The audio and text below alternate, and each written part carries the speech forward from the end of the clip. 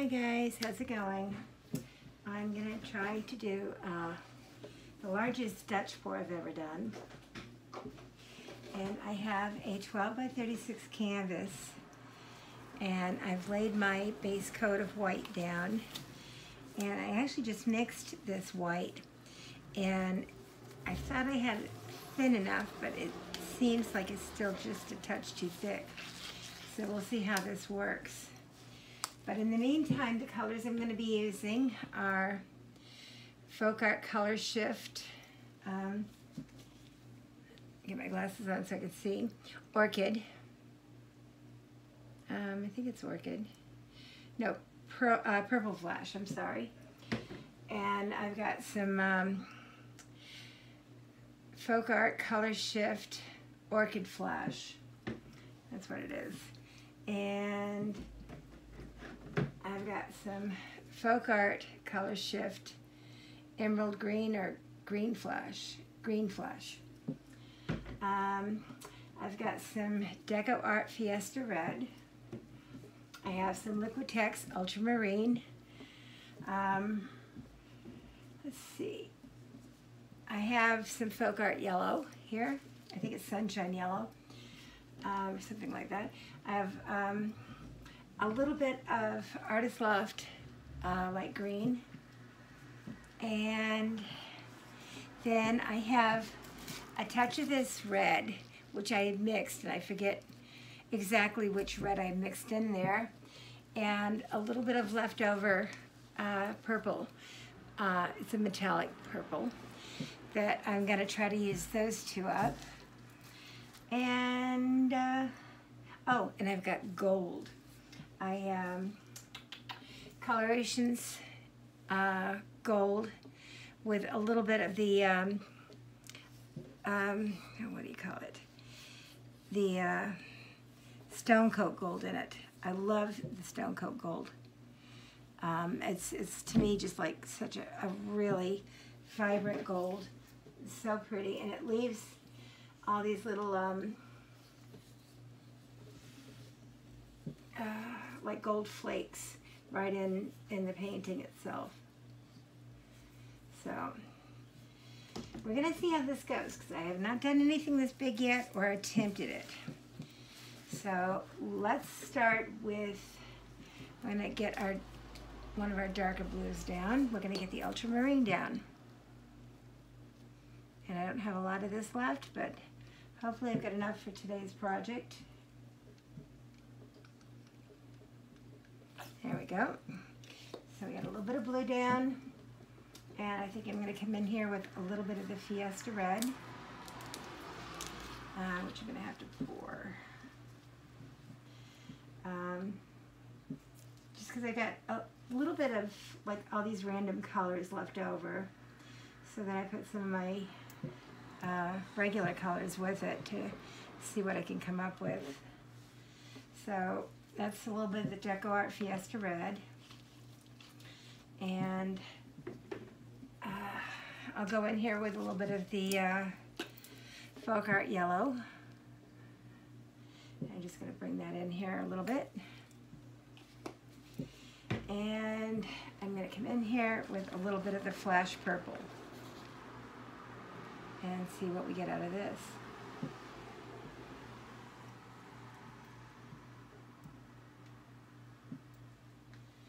All right, and I'm going to come in here with a little bit of this Flash Green, and I'm going to try to keep the green towards the outside of things to kind of mimic what would be leaves and so forth.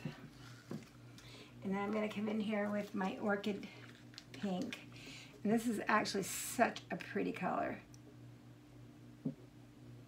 And just kind of come in here and get all this laid out. And then the kicker. I'm going to come in here with a nice healthy dose of gold right down the middle.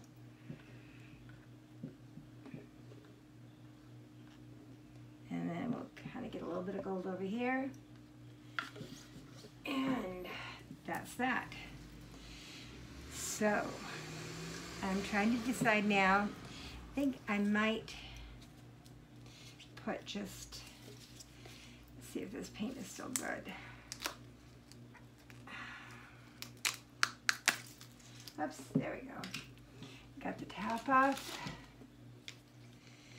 And this is a darker color flash purple, or a darker metallic purple, I should say. So I'm just going to come in here with a little bit of this, because I don't know why, but I have an obsession with purple and gold.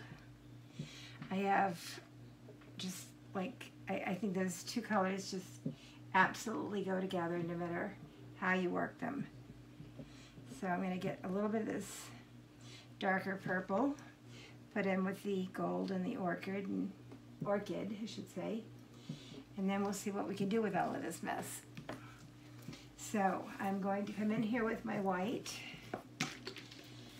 which I just mixed, and I'll put a bead of white over here, and I'll put a bead of white over here. And like I said, the white turned out a little bit thicker than I wanted. And here's my torch. Come in here and give this baby a torch. Get some of these air bubbles out of here before I start using the hair dryer. Just so it's got a little less bubbles to start with, and there'll be less bubbles and aggravation down the road. So it's going to get loud for a minute, so I apologize, but I have my handy dandy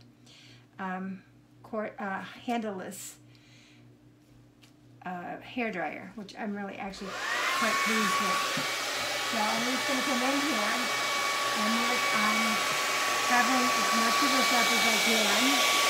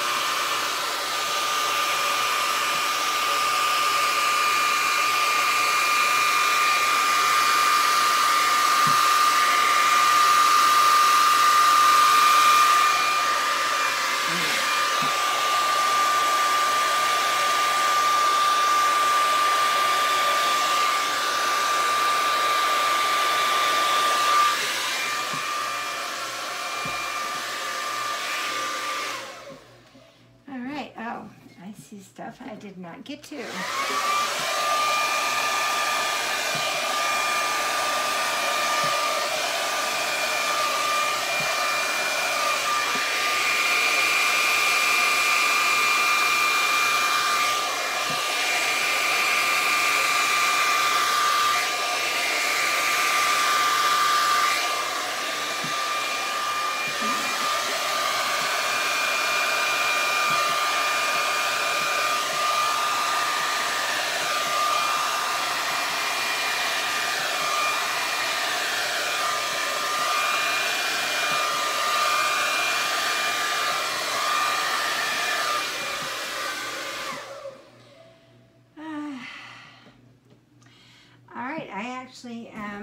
sort of really pleased with this.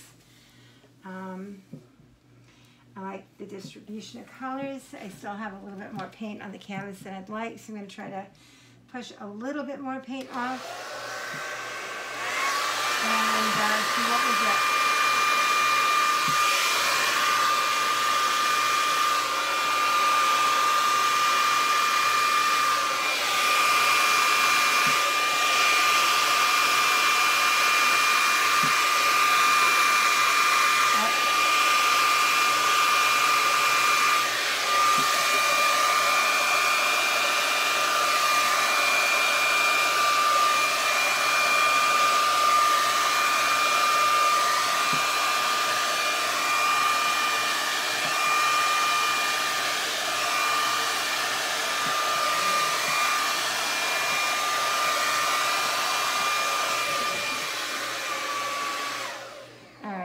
That much better.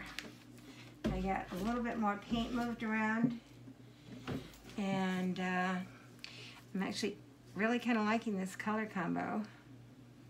Get my sides here colored a little bit. See what I can do here on the sides.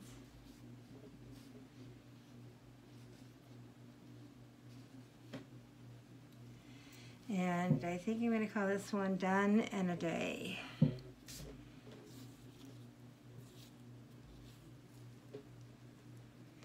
Okay.